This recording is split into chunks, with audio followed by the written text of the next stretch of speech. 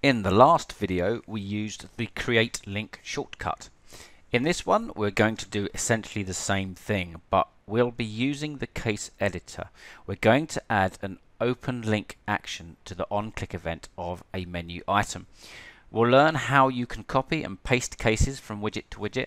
Finally, we'll preview our prototype and look at the basic preview options. Next, we'll create a link in the conventional, albeit more advanced way. We'll get an intro to the case editor in the bargain.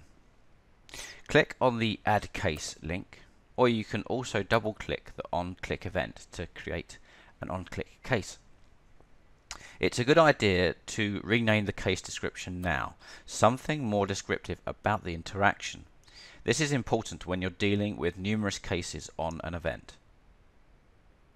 Initially this dialog looks very intimidating, and I don't want to attempt to explain too much up front. Instead, I'd prefer to take a learn by doing approach. On the left hand side panel is Add Actions.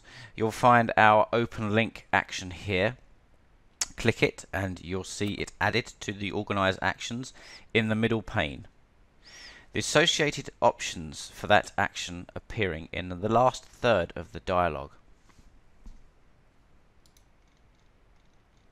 As you can see, when you select the action, the options that apply to the action appear in the Configure pane. You'll now see that you can choose to open the page in the same window or spawn another one. You also have some radio button options about what sort of link you want, internal, external, and so on. Here we are going to link to a page in this project, Product 2. There, link added. You can also copy and paste actions, so we can right click and copy and then right click and paste an event on another widget. It's a useful function, although this isn't a great example because we still need to go ahead and customize it in this instance anyway.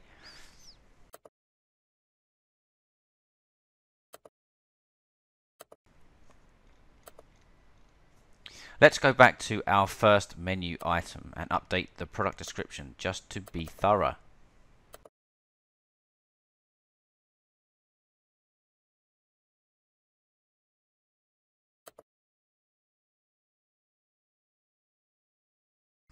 Let's update our logo with a graphic that we prepared earlier. Delete the placeholder and add an image file. Double click the image widget to open the file browser.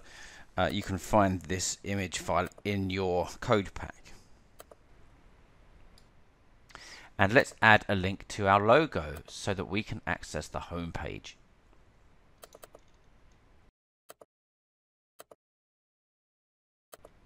Now let's review our prototype. Rather than use the toolbar as before, it's much quicker to hit F5.